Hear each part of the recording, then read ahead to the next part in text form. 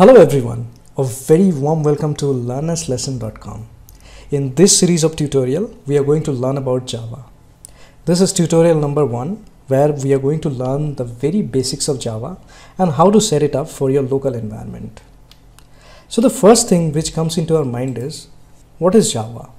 Well, Java is a programming language. At the same time, it's object-oriented. So what is an object-oriented programming language? A language in which everything is considered to be an object.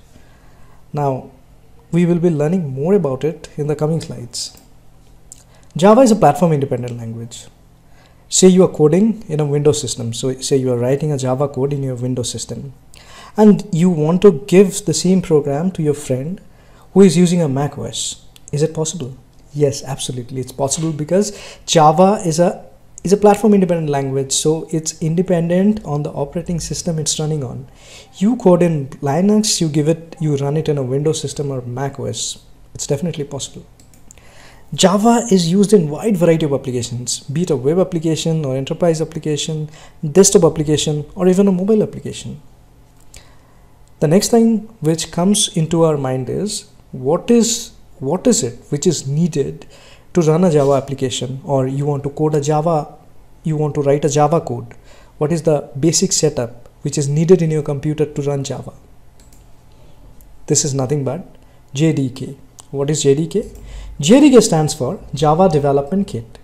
This is the only thing which you need to install on your computer, and you are ready to write your Java program. JDK can be downloaded from this particular URL.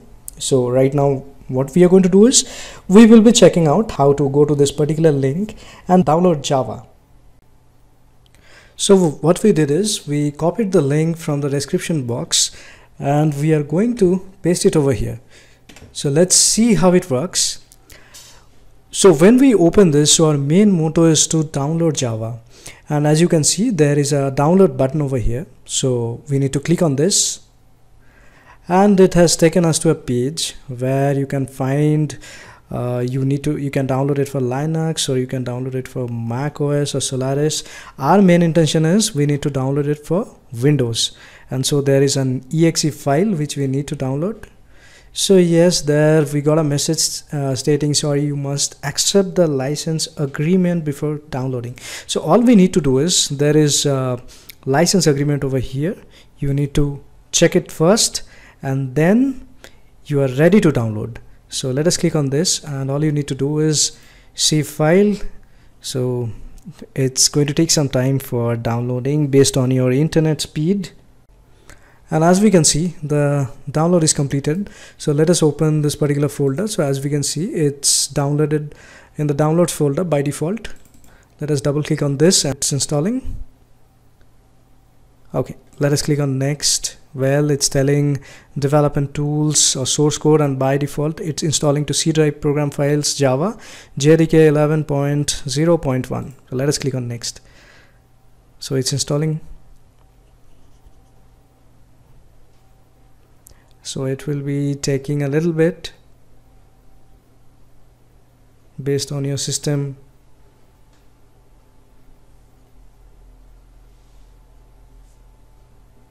Well, so you got a message stating Java is successfully installed. So now you can close it. So we are done installing Java in our local system, and we are all set to code in Java. You can open a notepad and you can start writing your Java program. Then you can go to the command prompt and you can compile, and then you can run your Java program. But just wait for a second. What if there would be a kind of software which will be giving you a little more flexibility, like you can code in the same place. There would be some button which you click, which will compile and finally run your program and would be displaying in the same place. Would be a lot better, right? Yes, and there comes IDE. And what is an IDE? An IDE is nothing but an integrated development environment. So what is the need of an IDE? So if there would be no IDE, you can code in a notepad, and then you need to go to the command prompt, and then you have to compile your Java program and you have to write it. and you don't have a project structure. In that case, you have to maintain all the project structure all by yourself. And the benefit of IDE is it maintains a project structure for you.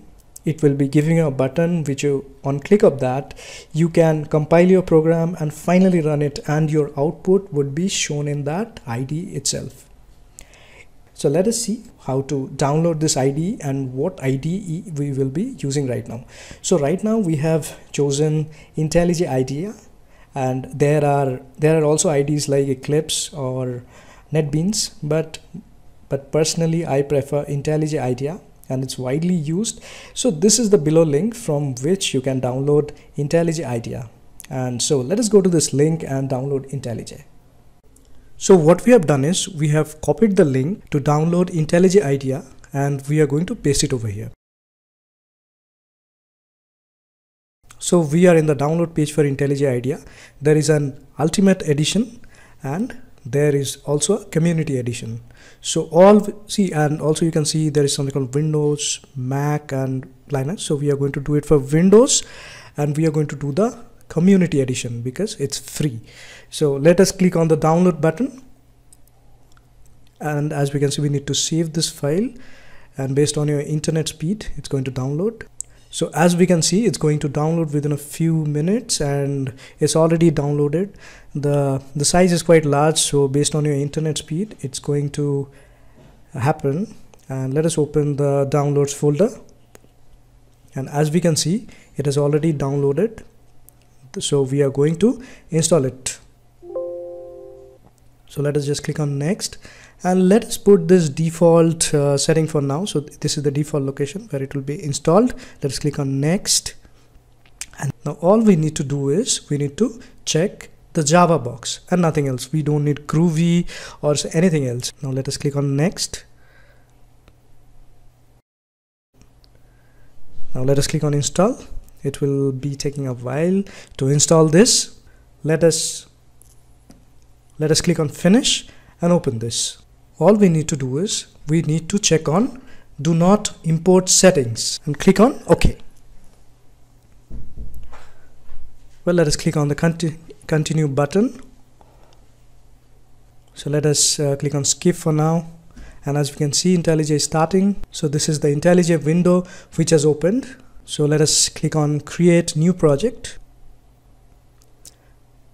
Now we don't have to select anything else. All we need to do is select Java from the left hand side. So, and in the right hand side there is something called as project SDK. This SDK is nothing but the JDK, as I told you initially.